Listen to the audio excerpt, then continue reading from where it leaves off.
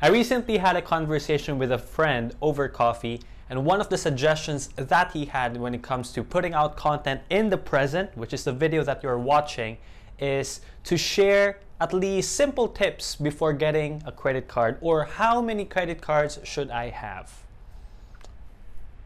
Tip number 1, consider the annual fee. Credit card companies market their credit cards in a way that they're going to say, there is no annual fee. Is that true? Yes, but you have to consider that there is a monthly fee.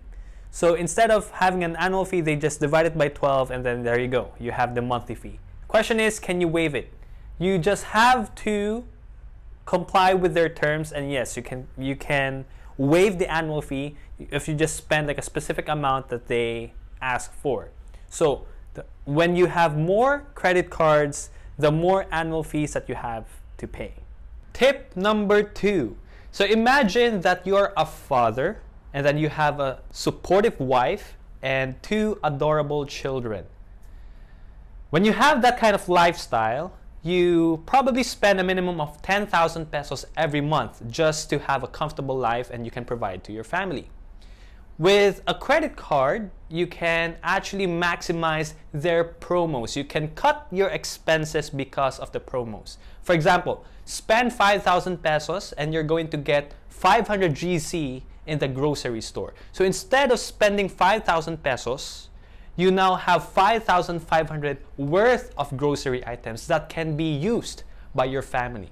And so we also have to understand that most credit card companies or most banks, they tied it up with the establishment under the same company holdings. For example, BDO, they usually spend promos, or they usually have marketing promos in alignment with SM.